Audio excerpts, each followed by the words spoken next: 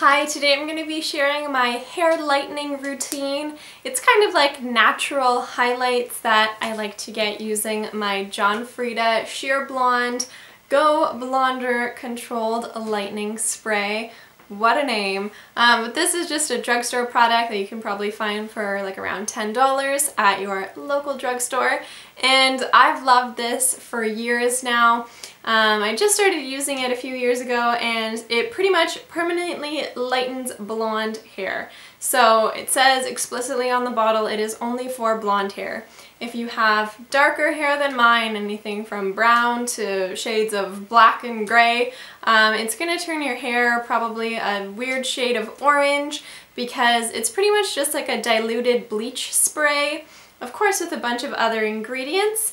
So the directions say after conditioning, spray through your hair on towel dried hair and then style as desired. And for optimal lightening, use a flat iron or curling iron after blow drying. So only use it once between hair washing and use only on clean, wet hair, and use no more than 10 times between coloring.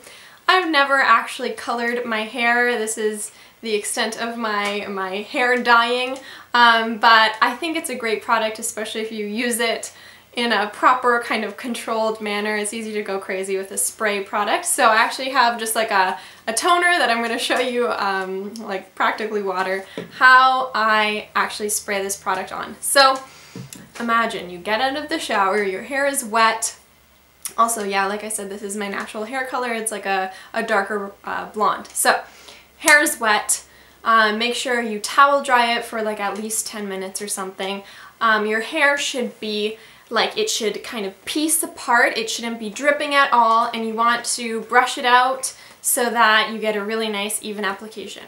Brush out your hair, and then you're going to maybe shake up the bottle a bit. It doesn't say to, but whatever, gotta be safe. And then I like to hold the bottle about this far away from my hair, and then I'll kind of spray the top. The top is key, okay? This is like your first time applying it, okay? So you have no color or no lightening anywhere. So you want to get it from the top, okay? Like sort of 3 spritzes, like one side, the other side, and then the back. Alright, just let the mist fall onto your hair. Then I like to sort of massage it through like that. And then what I'll do is I'll kind of spray the ends like this, almost letting the hair fall.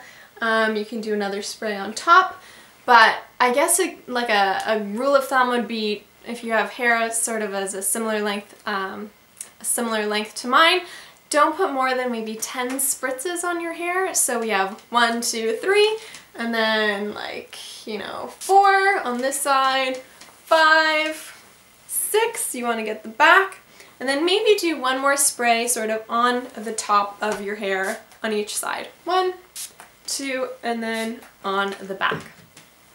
Again, make sure the mist has time to fall onto your hair and sort of like massage it in almost. You can brush it through to really blend the bleach pretty much through your hair. You don't want to have like patches or anything. But you also want your hair to be pretty much like not halfway dry. I'd say maybe like 60% dry or whatever. So still pretty wet anyways.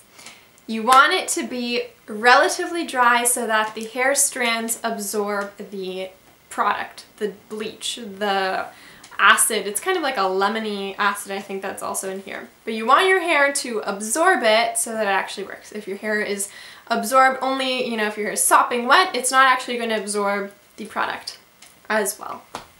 So that's the key. Then I blow dry it. I don't really flat iron my hair. I like, you know, the natural effect that blow drying gives. And then for touch-ups, maybe within like 2 months I'll do a touch-up. Not very often. My hair grows about 1 inch every 2 months. So once my hair grows 1 inch, I'll get it and kind of just do like a few spritzes really just on the top because I find my ends are quite blonde to begin with. I don't know if you can see, but like right here, my ends are pretty blonde. So I'll just usually do the top and then massage it in a little bit. Nothing crazy. 1 bottle will last you years probably. but it's a great investment if you have blonde hair and you want some natural highlights. I've never seen natural highlights from a hairdresser. Anyways, most of the highlights you see are quite blocky, so something like this would be really nice, natural, and blended through your hair evenly because it is just a light mist.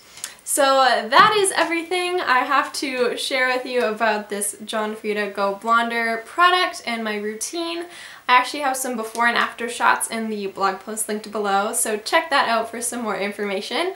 I hope you enjoyed, and I will see you all later. Bye!